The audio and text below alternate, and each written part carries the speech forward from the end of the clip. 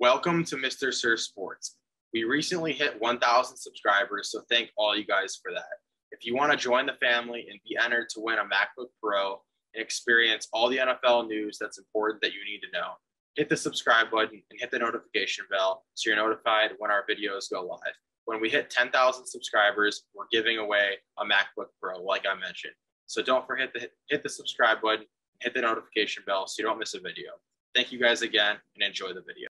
Houston Texans left tackle Laremy Tunsil is wanting to reset the tackle market and become the highest paid tackle in the NFL, which he is deserving. He is a really good player. You look at the stats, you look at how good he plays. He does play for the Texans, which doesn't get very much attention because they stink, but he is one of the bright spots on that team. He did get drafted by the Dolphins after the whole scandal of him with the gas mask on during the draft, and he was supposed to be a top pick, and he drops to, I think, 14 overall, and the Dolphins select him there. So what do you think about him wanting to get this money, and do you think he gets it from the Texans, or do you think he goes somewhere else?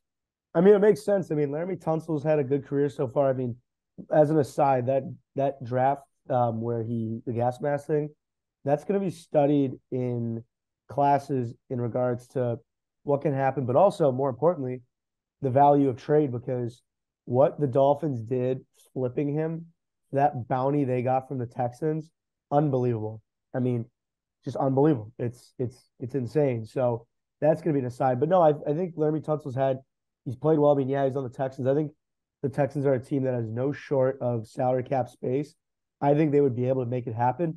But the question is for Tunsil, do you want to stay in Houston for a rebuild that could take who knows how long? And yeah, they should be having the number one pick this year. So you would think that they're going to take a quarterback, like whether it be Bryce Young, who it is. Although there are guys in the two drafts from now, like Caleb Williams and the kid from UNC that I'm blanking on the name, but those guys could be even better.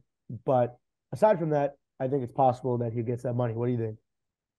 Yeah, I think that he ends up getting paid. I think the Texans probably can offer him the most money just because they have nobody on their team that they have to pay.